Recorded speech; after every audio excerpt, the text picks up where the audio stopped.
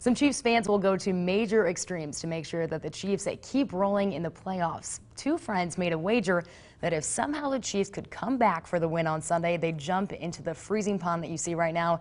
And that's just what they did when Kansas City fought back to come out with a win of 51-31.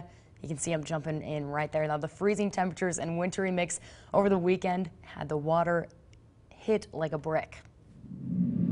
I went all the way under. When I came up, I was like, I don't know if I'm going to get out of here because I just kind of like locked up.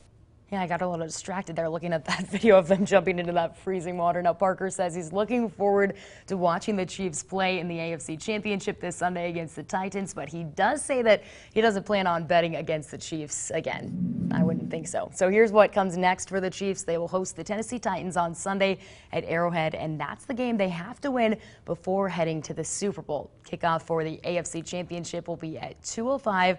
We'll have coverage every day leading up to the big game.